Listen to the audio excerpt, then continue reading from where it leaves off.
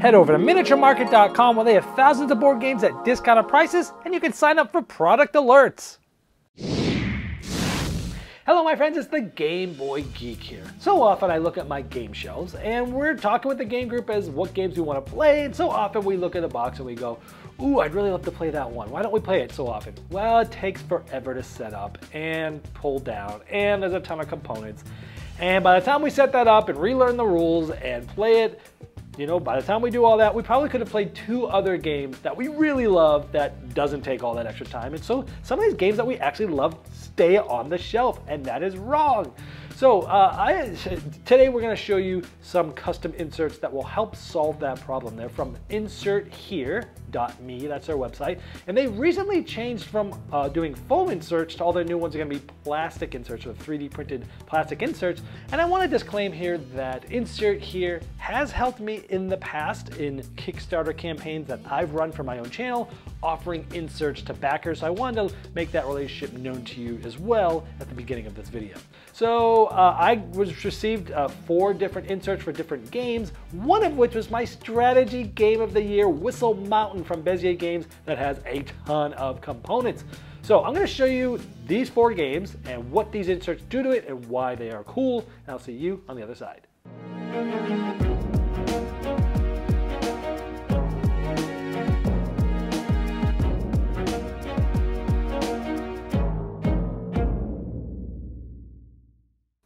All right, first we're gonna take a look at Whistle Mountain. This one has a ton of components in it. Let's show you what it looks like before the insert. Okay, this is literally how I have it. I've got some extra bags, but basically it's just bags. I have everything bagged in separate bags. This game came with a lot of good bags. We have the pieces here, so I basically just have everything bagged, all the boards at the bottom, and there we go. So that's how it looked before. All right, there's all the components in its glory. There's tons of them here. Here we have resources, the different types. Here we have the scoring markers. We have the upgrade tiles. We have all the 3 different style of Tetris pieces where there's room at the bottom to stick your finger in there, even in these ones here, to get these out very easily. We have the different starting tiles for the abilities. We have the cards, the different machines. Again, leaving room at the bottom of each of these to easily get them out with your fingers. Then we have, you know, the water and the plastic pieces that hold the water. Now, one of the main improvements or things that Insert Here always does is many of the trays are intended to be taken out and used out at the table. For example, this one just comes out. You take it out, you put it by the table, you have all your resources right here. Easy setup, easy pickup. You just use that right by the table. You're taking your goods at the end of the game. You just put them right back in just like that. Same with this. We're gonna have the scoring tokens. We're gonna just place those out by the table. Now beneath these, we have more compartments that will come out. We have all the player colors. There are 3 different airships and all their meeples. Boom, just give 1 to each player. Makes it a lot faster. Now below those you see we have the board. So we'll be giving these out to all the players. Now the other pieces here that come out here are the different rewards, and they're face down, and then the ones that you use during setup are face up just at the top of this. That makes it that nice and easy. The doubler token. And again, we just talked about all these, and when I take this out, then below that we have all of the boards, the player boards and the regular boards. So that's it. I mean, setup is a snap with this, and pickup is just as much a snap because most of these trays are, you know, being used as you use it. So let's go ahead here and put this thing back as if we were just finished playing.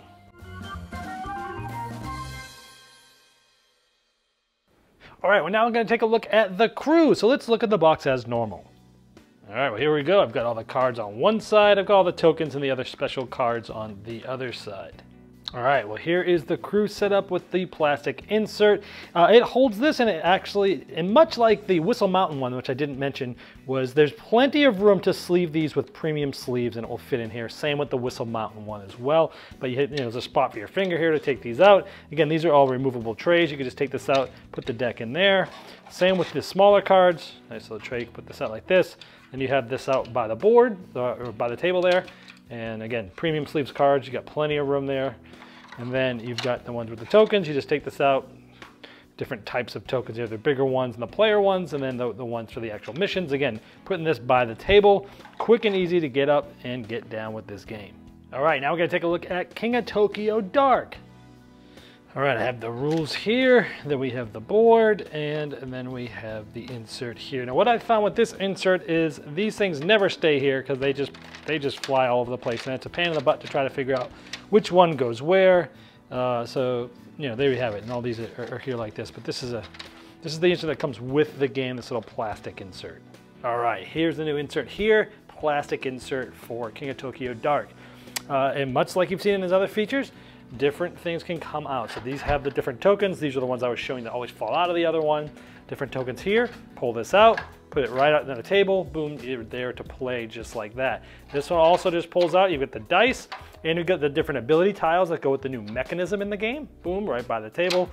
And you've got this, which has all the different monsters. You can pass this around the table, allow them to pick the monster wheel they want. Of course, down here we have the tokens for the energy. More tokens here, again, putting them right there so you can just play and put down right when you're done. Here we have the cards, again, lots of room for the premium sleeves on this, and you can pick this up, pass it around, let them pick the monster again. And then below here we have the board and the rules. So again, everything is very functional. Now this one did have a custom insert, but as you can see, it didn't really work well because things were spilling around everywhere, and you can't really use this to pass around to the players and such. So this just makes it a lot quicker and easier to get it to the table. And lastly, I'm going to show you the insert for Custom Hero. So let's take a look at the box as it comes. So in the box, you have all the foldable character shields. Take those out. We have the cards, and here we have the little advancements that are in this bag here. And then below those, I had all the advancements, and then I just have tokens that literally were always just spilled everywhere around everything. And then we have the cards here that are sleeved.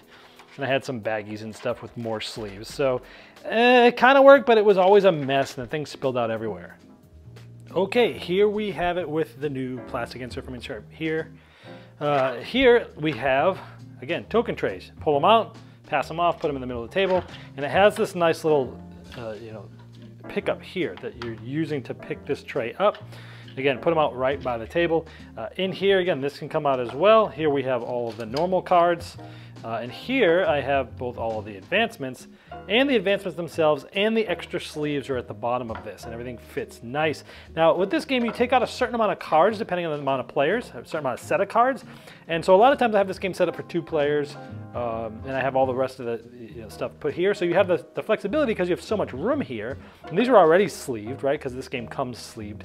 And you have the ability to take out certain sets if you most likely play with 2 or 3 players or whatever. You can take those sets out, put them below this, because you have plenty of room there as well. And this can go on top if you like. So there we go. And when you're putting it back in, I mean, simply you just put it back in just like this, just like that. Easy to play, and then you can put the covers like that, the rules like that, and that is it. All right, well there you have the inserts. Yes, I gotta tell you that Whistle Mountain one, woof, that is always a bear to set up. And it's one of those games I said at the beginning where it's like, ooh, you better be invested. You must really love that game. And I do love that game because there's a lot of components and a lot of setup, and rebagging and unbagging and all that stuff took a lot of time. I love that now I can just take those things out, give everyone their trays, for the player colors. I put different things. They get their ships, they get their meeples. Boom, you get the things. I mean, all the resources. Boom, just put it right in the middle of the table. I mean, it's literally like pass out, put the tiles where they go. You're ready. I mean, it's so much faster. It cut it down less than in half. I mean, it's probably 3 times quicker, if not more, than doing it with that insert. And so for games like that, it really helps. But even for the smaller games that you still need to pass things around, that make it a little bit easier, like drafting monsters, things like that, it can also make it easier. So I typically usually I throw inserts, the original inserts out and bag everything. And that's just the way I've done it, and it worked for me. But again, for some of these games, it just doesn't make sense because you can't get to the table often. So there you have it. Now, those are 4 different ones. Those were new ones that he's designed at Insert here, Robert Searing. And I wanted to show you those ones because those are the new ones that I already had the games for. I wanted to show you the plastic inserts. And so if you have a game that you love and you want to get it to the table faster and easier, and you want to make it, get to the table more often, this is a possible way to do that. Now, all the new inserts from them are going to be plastic. They used to be foam. And due to the automation of plastic, turnaround times have improved there. I have to insert here. They're also open to special requests and working with customers to produce something that's not on their website. But price is always a consideration, and custom inserts aren't cheap to design. It takes time to design them and you know, prototype them and get them to work, and there's a lot of time and effort that goes into there. So they're going to cost money, and price is a consideration. And so, you know, that's one thing to think about, is it's definitely going to cost some money to get some of these inserts. But again, if it's for a game you love that will help you play it more often, then this definitely might be something for you. So you can check out their website at inserthere.me. This has been the Game Boy Geek, breaking down barriers, growing relationships through board games by helping you find the next one you'll love. Lucky Duck Games has 4 new games available now. In the Court of Miracles, you lead a guild of beggars, scheme with sinister plots, and use trickery to build your own renown in an attempt to take over 16th century Paris. Baron Voodoo is an abstract strategy game involving the collection of thematic soul dice, and it made my top 10 most anticipated releases at Essen Spiel this year. Kingdom Rush Rift in Time is a tower defense with epic heroes that includes a campaign and an infinite replayability mode. It was hugely popular on Kickstarter, raising over $1 million. Chronicles of Crime 1400 is a standalone follow-up to the award-winning Chronicles of Crime, where you'll be solving 4 unique crimes in medieval Paris. These are all available in stores now, and you can learn more and order them at luckyduckgames.com.